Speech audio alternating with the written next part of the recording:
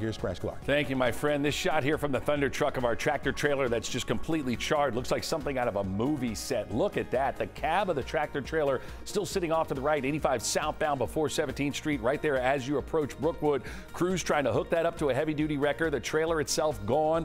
Bobcat cleaning up some of that debris, but believe me, you're still seeing some delays getting into Midtown. Let's quickly get to the map, so we'll show you what we need to do. Look at that. That's coming off the ramps from 400. Not to mention you combine the volume from a 6:30 rush hour, and here we go. This is where the wreck sits, the tractor trailer, 85 south before 17th Street. All those travel lanes are back open. Buford Spring Connector still an alternate, but trust me, that's filling up quickly. Good news down south, cleared the wreck 85 north at Sylvan Avenue. That one's gone. Still a few brake lights though coming up from the airport. East Expressway starting to fill up for that ride out of Conyers and Covington, and that east wall also filling up. I'll take a look at that in my next report.